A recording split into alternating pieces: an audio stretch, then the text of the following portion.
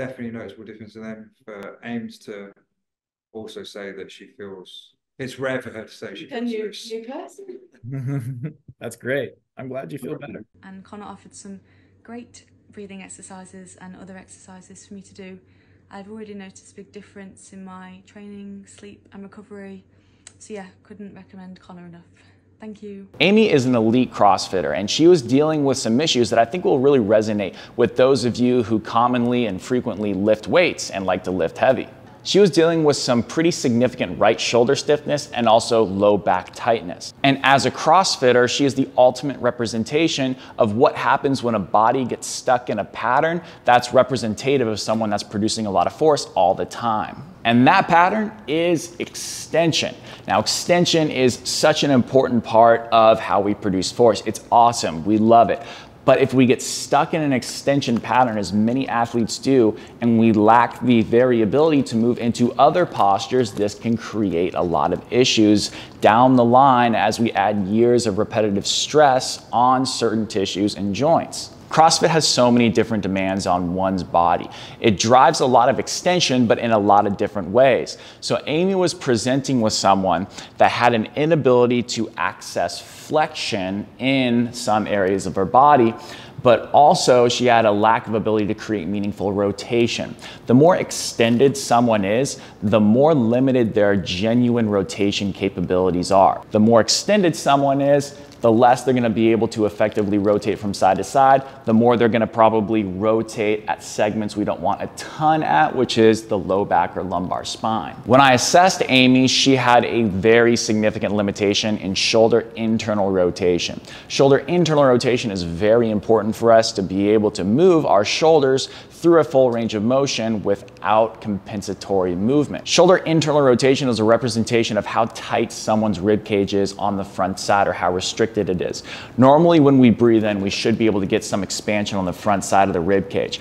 But if we're stuck in this position where our ribs are depressed like this, then that is going to limit our ability to get that expansion and allow our shoulder to internally rotate. Shoulder internal rotation is a representation of two main things. The first is how neutral is the rib cage. The more neutral the rib cage, the better the resting position of the shoulder, the better you're gonna be able to access that internal rotation. But if you're stuck in an extension pattern, then you're gonna be tipped back and it's gonna be hard for you to internally rotate that shoulder. It's also a representation of how much expansion you can get on the front side of the rib cage. If you are in an extension pattern, you're going to be biasing a lot of expansion at these lowest ribs right here. Down here, what we call the bucket handle ribs. And this over time limits, and if we're only expanding this area because this is where we're stuck, then we're not going to get much expansion up here.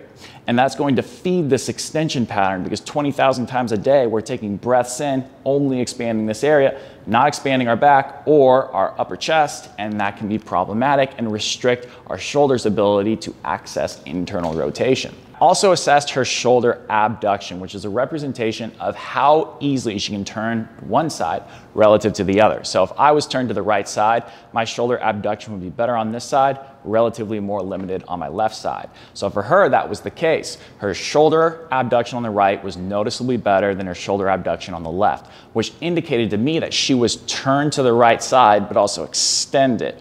So that was what was going on within her rib cage. Now, this also plays into her pelvis. When I measured her pelvis rotation or her ability to rotate her hips from side to side, it was very clear that she had a harder time going to the left than the right, which tells me her pelvis was also turned to the right side.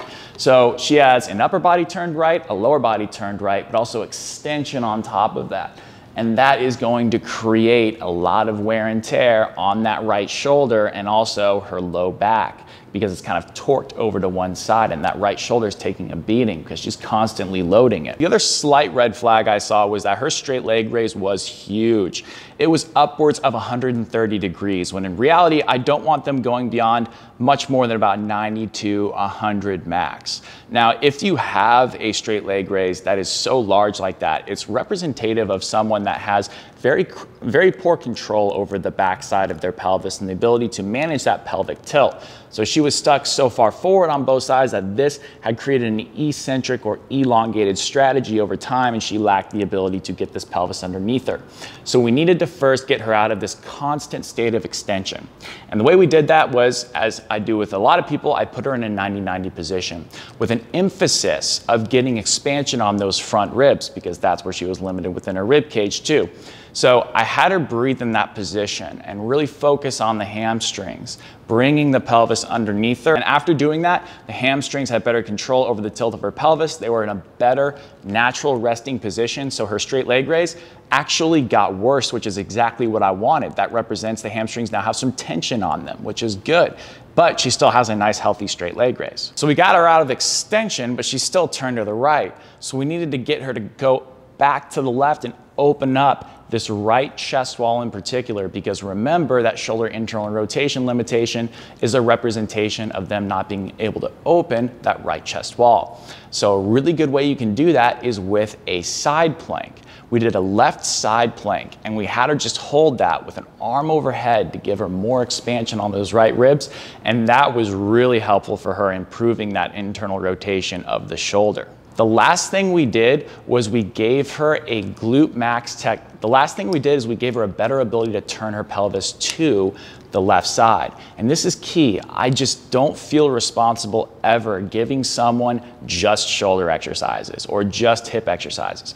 If your hips are asymmetrical, your shoulders are asymmetrical. They're feeding each other. These asymmetries are a total body compensatory pattern. You can't isolate one from the other. So if I gave her just the stuff I did before, where it was, so if I only gave her that side plank, she would not see long-term progress, because her hips would be influencing and driving her into her right side, and the shoulder would also be driven to the right side. So we could try to get her to go left, but if her hips can't go left too, she'll always be limited. So we needed to give her an ability to push from right to left, and that's what this glute max technique was doing. We're having her create an association with her foot arch working and also her glute max working to push her out of her right side into her left, and I gave her an overhead reach on that side to further facilitate the opening of the rib cage on that side as well. Do you feel that? So much easier. So much easier? Good. That's definitely more, yeah. And as you can see from the testimonial, Amy is moving and feeling a lot better. It was a pleasure to work with her, and if you want to see more case studies like this, I have a playlist on my YouTube channel that you can check out.